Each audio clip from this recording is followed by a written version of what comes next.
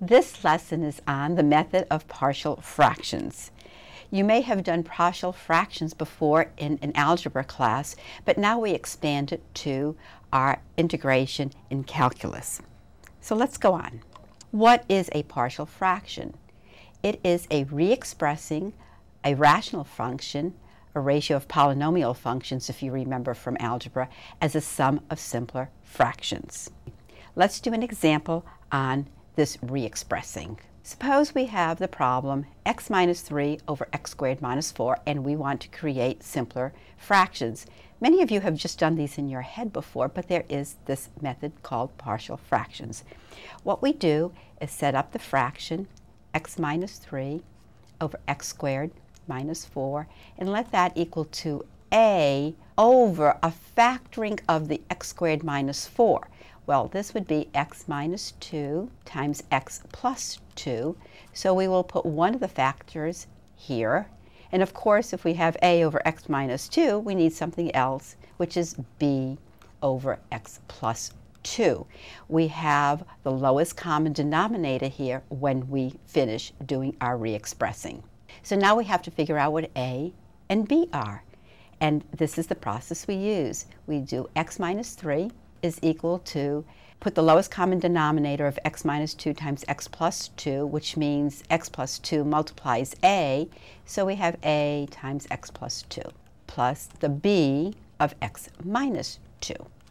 We substitute in whatever makes this factor 0, and then we substitute in whatever makes that factor 0. So let's make x equal to negative 2. If we put a negative 2 into the x on the left-hand side, we get negative 5. And that's going to be equal to, this term becomes 0. This becomes negative 4b. Therefore, we can solve for b and make it equal to 5/4.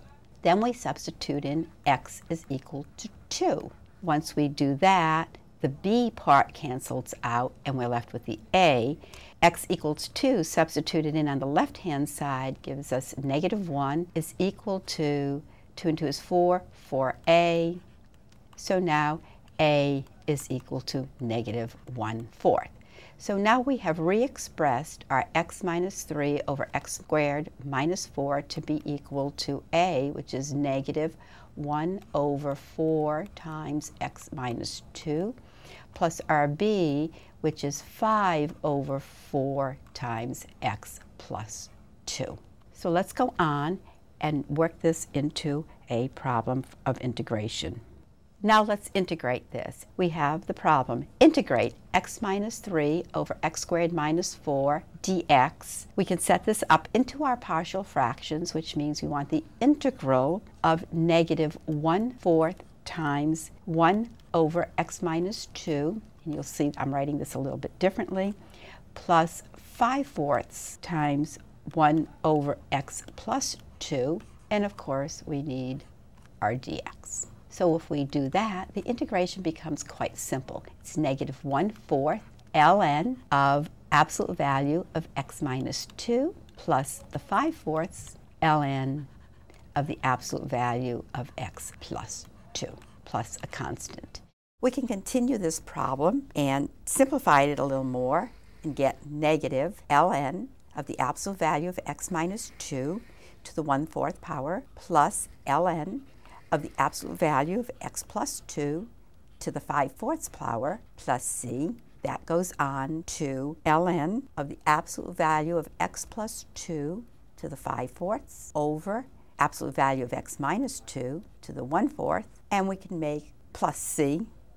And we can make one final revision and make it equal to 1/4 ln of the absolute value of x plus 2 to the 5th power over absolute value of x minus 2 plus a constant.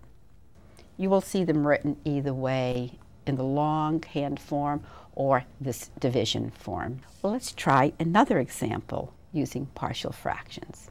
Let's integrate x minus 3 over x squared plus 4x. Let's break this up into partial fractions. Well, first of all, we need to factor our denominator, so that's x times x plus 4, and then set that up into a over x plus b over x plus 4. So now we have x minus 3 is equal to a times x plus 4 plus b times x. Setting x equal to 0, we get negative 3 is equal to 4a, or a is equal to negative 3/4. Setting x equal to negative 4, we get negative 7 is equal to negative 4b, and that goes to b equaling 7/4. Set this back into our integral. So we have a, which is negative 3/4, so we'll have negative 3/4 times 1 over x, plus b, which is 7/4, times 1 over x plus 4 dx. Integrating this, we get negative 3/4 ln of the absolute value of x plus 7/4 ln absolute value of x plus 4 plus our constant. Again, we can put these together if we so desire, or just leave them separated. Not too bad. This one is similar to the last one. Let's go on to another problem. In this particular problem, we have to divide first. So let's do that. And this has to be a long division. X squared minus x minus 2 divided into x squared plus 3. X squared goes into x squared one time. If you haven't practiced long division in a long time, try it. So we're going to have x squared minus x minus 2. And if you remember in long division, we change signs when we get to this point. So we will be left with x plus 5. So this integral now becomes 1 plus x plus 5 over x squared minus x minus 2 dx. Now we must separate our x plus 5 over x squared minus x minus 2 into partial fractions. So we go x plus 5, and of course if we factor this, we get x minus 2 times x plus 1. Normally these factorings will be very simple, is equal to a over x minus 2 plus b over x plus 1. Now, why did we divide first? Because we could not do an antiderivative or an integration unless we did that. Anytime the degree in the numerator is greater than or the same as the degree in a denominator of an integral, you must divide. So remember that no matter what you see, whether you go into this partial fractions or not, you will always need to divide. So let's go on with the problem. So we'll have x plus 5 is equal to a times x plus 1 plus b times x minus 2. So if x is equal to negative 1, that will leave us a 4 on the left-hand side, and that is equal to negative 3b, and that gives us b to be negative 4/3.